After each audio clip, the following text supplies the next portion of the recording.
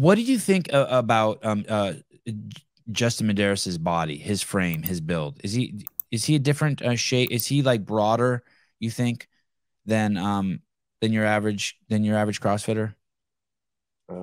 You see anything about his physique that you're like, okay, yeah, that's a winning body, or that's a different body that's won in the past? Look how thick this dude is. Like you just having, just being stronger is better, and he just no looks like a normal dude. Okay, Like and then what do you think about his finish in the semifinals? I think he took like fifth or seventh. Does that semifinals, does that concern you, or are you like, oh shit, something's wrong? Like, no, no. absolutely not. He's a games champion. He knows what he's got to do. He knows where he's at, and I'm sure he'll be just fine in a couple weeks. You don't think it's playing tricks on his head? No. I mean, I hope not. Like I've been there. I think me and Matt, Tia, a couple of us have been there, and we know, and what they're going through, and it's not an easy mentally. It's not easy when you have the target on your back, and it's way less fun as well. Like when it's expected, and then you got people always second guessing what you're doing. So hopefully he's disconnected from. Luckily for me, social media was starting to come around, but it wasn't the main thing. I think that's a big problem with a lot of these younger athletes is there's so much self-worth and so much of their who they are is in that phone and what they see on comments and who they are digitally, that it really it can mess with you, and you can start down a dark hole. And then luckily I've got kids that they could care less who I am. They see stuff, and they're starting to kind of understand, like, if we go somewhere and people are asking, they're like, my oldest is starting to grasp it a little bit, but and they've been to the games a couple times now and they see a little bit of it, but they don't care. I'm dad as long as I show up and play baseball in the yard or push them on the swing or jump on the trampoline or whatever it is. That's all they really care about. They'd probably actually like me to do less training at times. So I've got that perspective of, hey, it's going to be okay. And it's tough. It's tough when you're in it though. It's you put so much time into this, and it's kind of who you are. And so you want to make sure that you don't read too much into that. That's the hard part with I think with what the younger athletes are going through right now. Rich, are your nipples pierced? No, they're just regular old nipples. Oh, all right. Hey, that is interesting what you said about the kids that you have, that they ground you. That is, I didn't think about that. They really ground. Yeah, they're really grounding.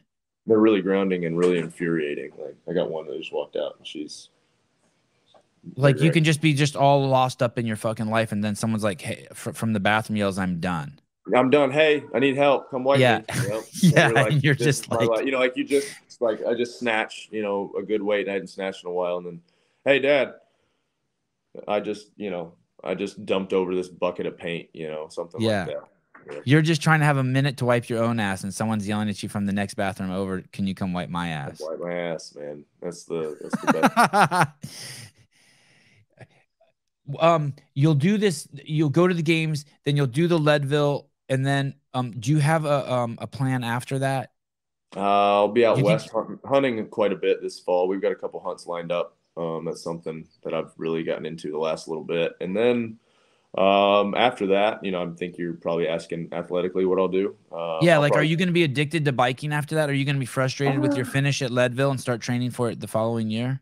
Who knows? We'll see. I'm at the point, like I said, in career-wise, like I'll probably do open.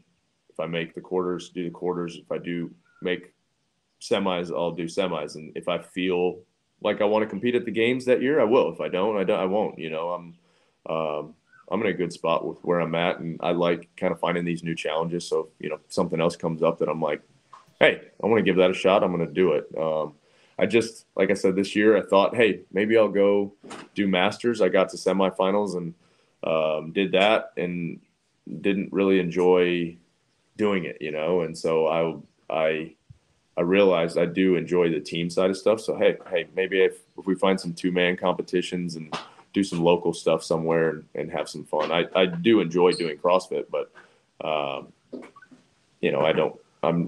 been there, done that kind of deal. So you kind of swerved over into the team lane saying, so are you saying that I there's won't be back as on a 4-person team at the games.